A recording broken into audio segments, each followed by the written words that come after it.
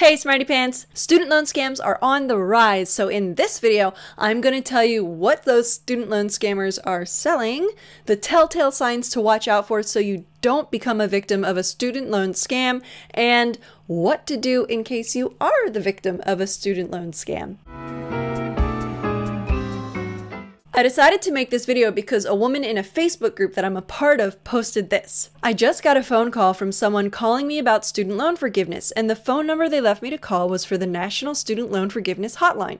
Is this real? I mean, I work for a healthcare recruitment company, but I didn't think that counted for public service loan forgiveness. Help? I replied to her that I had never heard of a student loan forgiveness hotline.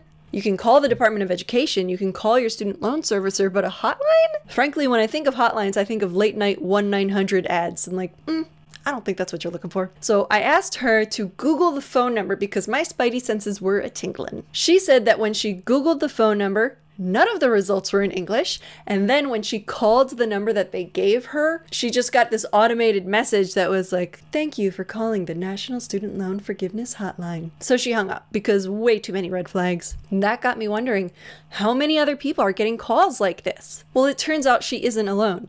According to a February 21st NPR article, student loan scams are on the rise as payments are set to be starting back up in a few months. There are two general types of scams that they'll run. Now, they'll contact you through text, through phone, through social media, and they can be very convincing. Usually they'll call the student, but in the NPR article, they actually contacted the student's parents, so make sure your parents are aware that these types of scams exist and not to fall for them. Some scams are going to claim that they will file the paperwork for you so that you can consolidate your loans, you could get into a different payment program, or just lower your payments. But barring very unusual circumstances, you shouldn't need to pay anyone to do this kind of stuff for you. If you're having trouble with your payments, call your student loan servicer. They will help you. You have many options. I put a link in the description for the Federal Student Loan Simulator. It will tell you what options you have for your loans. And yeah, there are actually legitimate organizations that do this work for people, but having somebody else get your student loan onto a different payment plan is like paying someone else to pay your phone bill.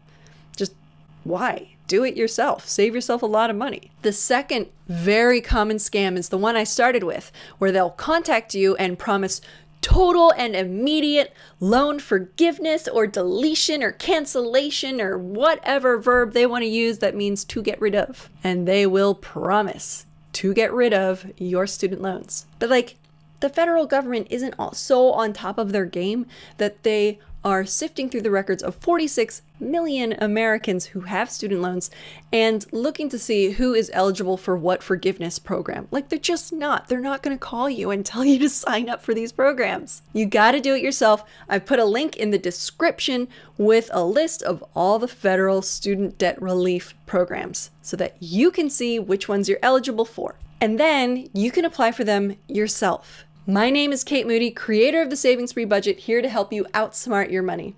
I help progressive women secure their financial future, worry less, and enjoy their life with no judgment or shame. If that sounds good to you, be sure to subscribe. If you are contacted by someone, there are a few warning signs that you can keep an eye or ear out for. The first sign of a student loan scam is if they ask for personal information. Now, the Costco size red flag is, of course, if they ask for your social security number or your credit card or bank account number or your federal student aid login, password, and username. But other personal information like just your name, your phone number, your email address, that kind of stuff, your student loan servicer and the federal government already have that information. Nobody should be asking you for any kind of personal information, so that is a red flag. The second sign of a federal student loan scam is if there are grammatical or spelling errors. Or if the text looks like it started in a different language and then was put through Google Translate, it just kind of